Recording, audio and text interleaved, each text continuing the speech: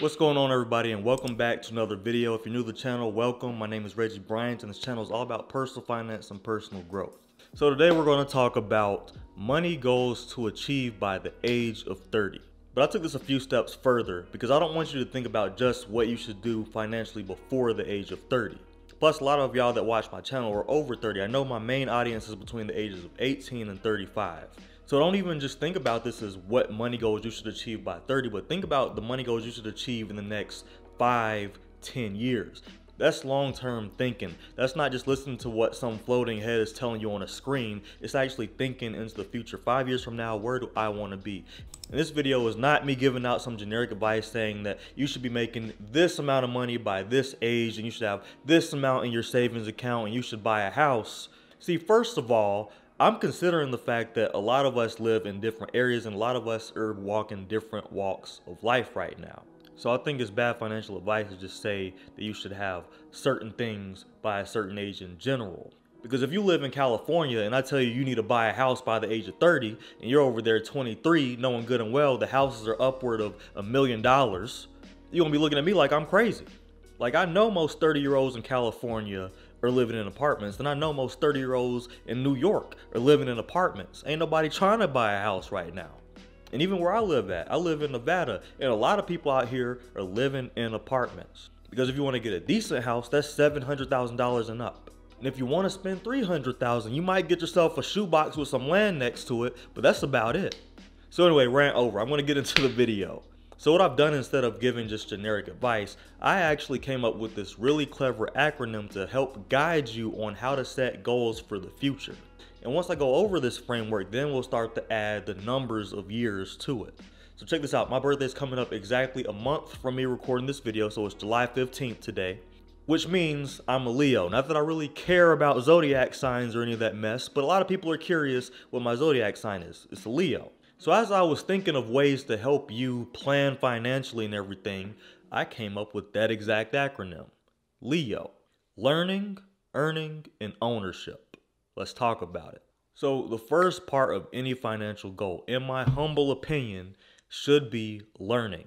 And this is very foundational. This is something that a lot of us really don't even think about up front, but it's a subconscious thing that we all do without really even knowing it. But we're not as intentional as we probably should be when it comes to figuring out what exactly we should learn and why exactly it is a financial goal. See, learning is what gives you knowledge. And once you apply this knowledge, it adds value. And once you add value, you're able to make money. That is how that works. And the thing about learning is you ain't gonna be getting paid during the learning process 9 times out of 10. It's just like once you further your education after high school, if you choose to do so, right? When you go to community college, when you go to undergrad, you are not getting paid for what you're learning. You're really just grinding right then. As a matter of fact, you are paying to learn. And there's a chance that after you finish your learning, you won't be making jack. And that's where a lot of the planning and financial goal setting ends right there. It just dies right there at the learning process because so many people give up on learning. And that's not to say that there's anything wrong with changing your major or changing paths, but there's a lot wrong with being greatly ambitious to achieve a certain thing and then realizing that doesn't work out, so you just give up on everything altogether. Because if you decide you want to go to school for computer science and you're like, man, I don't really like computers like that, but I'm still good at math, I'm still good at physics, let me go ahead and change that to engineering. There ain't nothing wrong with that. But what's wrong is if you decide, you know what, I want to be a computer science major, then you go through with it and it doesn't work out and you're not as interested and you might have failed a few classes or it's just not clicking fast enough. You're like, man, you know what, screw it. I'll just do nothing. I'm going to stop progressing myself completely. That is the wrong way of thinking. That's what I'm talking about. And that's what you see happening a lot. It's you don't want to become married to one individual idea that you should learn something. Because make no mistake, we are all human. And everything isn't meant for us to learn. So just remember that as I go on with this learning portion of my lovely Leo acronym. I worked hard on that. Y'all better like this video now. I'm about to get into this. When I talk about learning, I'm going to split it up into 2 different scenarios. Learning, one, are different things financially that we need to know as adults. And then 2 is the type of learning that we need to earn a specific amount of income. right? So when it comes to learning, I want to learn how to budget my money. I want to learn about credit cards. I want to learn how they work. I want to learn how a credit card score is even calculated. I want to learn what a FICO score is. I want to learn about interest rates, and I want to learn about debt and how long it should actually take to pay it off and different methods to pay it off. You see what I'm saying? This is free game. Y'all better write this down. This is that free game I be talking about. See, you see what I'm saying? These are actual learning goals that most adults still don't have any knowledge on. Let us continue. I want to learn how to buy a house and assess its value. I want to learn the best way to buy a car that'll be as cost effective as possible. I want to learn how to invest in the stock market.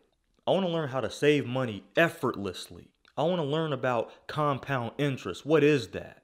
You get what I'm saying? Look, if y'all write all of these down and y'all actually individually learn about these things, I'm telling you, you're going to be on top of the world financially. I'm telling you. And then on the other end of learning is stuff like, I want to get my bachelor's degree in engineering by this date. In the second part of the learning goal is stuff like this. I want to get my associate's degree in electrical engineering technology in 2 years. I want to get my nursing degree in 4 years. I want to get my master's degree in statistics in the next couple of years, assuming you've already done undergrad. That is layer 1 of the second portion. But this is from an educational perspective that actually gives you your full-time income in the future. Most people already know about this, right? But what they don't realize, and this is for some reason something that professors and teachers worldwide don't really talk about that much, at least none of mine did, and that's this. Education doesn't stop just because you got your cap and gown. I don't care if it's high school, community college, undergrad, graduate school. I don't care if you got your PhD. I don't care if you got your MD. It don't matter. Education doesn't stop just because you got your coat on, you know what I'm saying, and your cap and gown. Education must exist outside of this. And that education is, okay, I'm going for a degree right now, and obviously I need to get a job, so I better learn how to interview. That is a profitable skill to learn how to do, right? Because how many of us get nervous when we realize, oh man, I have an interview to go to. I don't even know what to say. How does an interview even go? And if you don't have any professional experience, you're not going to know how an interview goes. How many of us have professions or even take classes where we have to speak in front of a large audience? Don't you think it might be necessary to learn how to better speak in front of people? I think so. Do you have a profession that is writing intensive and you have to have excellent verbal and written communication? Don't you think it would be beneficial to learn how, you know what? How do I improve upon my written communication? Because I'm good verbally, but I just have issues with the written communication. I got to send all these emails out. I have to type all these papers and paragraphs and all these things of that nature. Got to type up all these reports, and I have to know what I'm talking about. Can't be no typos. Don't you think it would be good to invest in some type of learning, whether it's a course or just investing some time and really assessing how things should be written? Because if you do, that's going to make you better at whichever career you set off to get to. And before long, what you'll see is you'll be able to progress in your career path as long as you keep improving, because the learning never stops. The learning never stops. And I'll give you an example of mine. Something that I always wanted was a mentor or a coach. And I remember, I thought it was impossible to find one. But back then I had enough sense to know, hey, learning doesn't stop in the classroom. It keeps going forever. You never stop learning. And the stuff that I did, like asking the right questions and being interested in the right things and just wanting to be better, is what attracted a mentor into my life. Maybe one of your goals is to have a mentor, because what a lot of people don't understand about mentors is they accelerate your learning and they chop your learning curve in half, because they already done figured this out. They've been through what you're going through. They've had the challenges. They've had the adversity. So when you come around trying to do something in the wrong way, they can correct you and they can tell you why it's wrong. They can help you learn by learning from their mistakes that they made in the past. I'm just saying, stuff like that is super, super powerful. But hopefully I painted the picture for you. There's 2 layers of this learning portion of Leo. Within the first portion, there's the money terminology and, of course, how to do the skills outlined in the money terminology. And then 2 are the professional skills, the skills that actually bring money to you. And as you could probably imagine, once you get your skill and everything, and once you get your degree or whatever the case is for you, You might decide that, you know, you don't really like your profession that much, or you do like it, but you want to make some more money. So what you would add on to the education outside of that is, how do I get better at interviewing? How do I move up? Or how do I start my own business or my own side hustle? You start asking yourself these questions, you start doing things that bring more money into your life. You get what I'm saying? And as you're balancing this, you have the money terminology going on at the same time. So you're already building the habits of budgeting your money and saving your money and learning how to invest in the stock market, learning how to invest in yourself, learning about credit cards and credit scores, how they're calculated. This stuff right here makes you dangerous because the average person doesn't know half of that. Oh, and I'm gonna add one more thing to this money terminology. How do I set up a 401k? Because you know what? A lot of people don't know how to do that. And if you don't believe me, just ask around. Ask around at work. Hey, you got your 401k set up yet? You would be surprised at how many people say, what's that? It's a fact.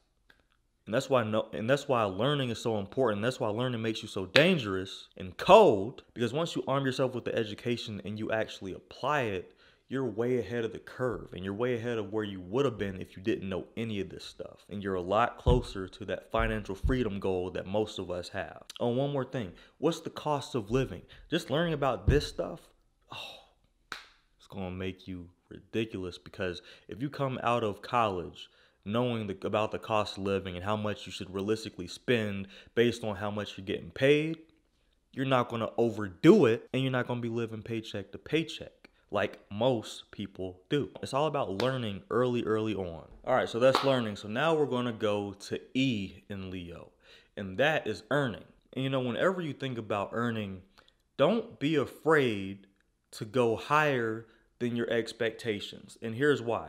Because there's gonna be years between these goals. It's not like you're making $50,000 this year, you're expecting to be making $200,000 next year, right? It can happen, but is it the most realistic thing? No, it's not. But maybe in the next 10 years, you're making $200,000. And I say that because a lot of us, when we make these goals, we lowball ourselves. And I think subconsciously that affects the effort we put into reaching that goal, because it becomes so attainable that it actually takes you a whole 5 years to get there, when in reality you could jump from 50 to 80 in 2 years or less. That's just an example. It obviously depends on what your profession is, where you live, and all these other things, right? But that's just an example. The reason I want you to set this type of goal within your 5 or 10 year plan, or before you're 30, or wherever you're at in life, is simply because if you really assess and look at where the world is right now. First of all, we're in a recession. Don't forget that.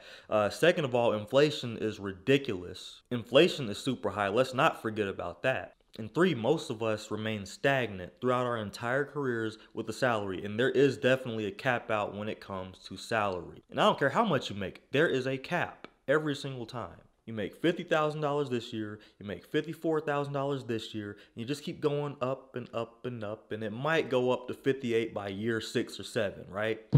I'm exaggerating a little bit, but that is the exact case for some people, just putting it out there. But it doesn't have to be that way. You could move up, you could enter an entirely different career, you could build side income. There's a lot of different ways to do this. So when it comes to earning, what I want you to sit down and think about is, if you're not making as much as you want to be making, which is probably every single person watching this video, because I've never seen somebody who says, you know what, I make enough money, I'm good. I've heard everyone say, you know, I'm doing well, but I want to do even more, because you know what, success is contagious, and you're going to want to keep going the further you get ahead. And that's how I am now, because like 5 years ago, you know what I'm saying, the salary I'm making now actually exceeds the goal that I came up with 5 years ago. And I'm still pushing. I still want more. Not because I'm greedy, but because of the fact that I'm thinking about the future, and I'm thinking long term. I'm thinking about my family, my future family, and I'm thinking about how I want to build this generational wealth, and I'm thinking about all the goals that I have in the future, right?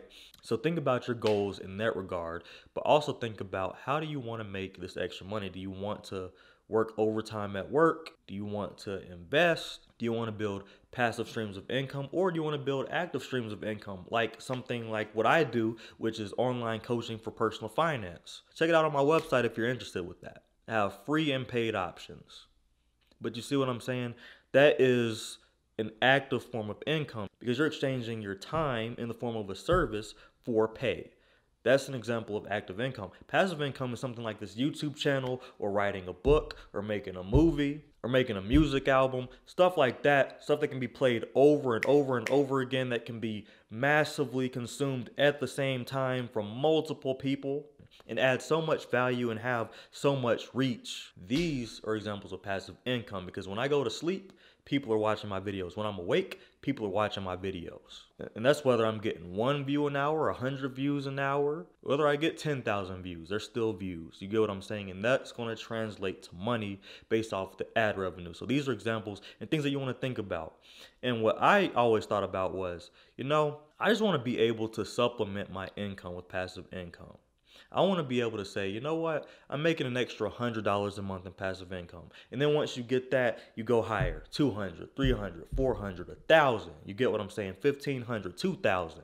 And I say that because when most of us set out to make passive income, we don't really understand the challenge that actually lies in front of us. We think that we can put in a ton of work, you know what I'm saying, for 2 years straight, and all of a sudden, boom, now we got a full-time passive income stream that pays $70,000 or more a year. Like, it doesn't quite work that way, because passive income is something that isn't exactly the most stable thing in the world, especially if you're not famous. So there's been months where I made $1,000 on my YouTube channel. There's been months I made $100 on my YouTube channel. You get what I'm saying? Think about rappers and singers. They don't always sell the same amount every single time they come out with an album. Sometimes their sales are disappointing to them. And sometimes they're like, yeah, double platinum, let's go. So I want you to think about it in that way.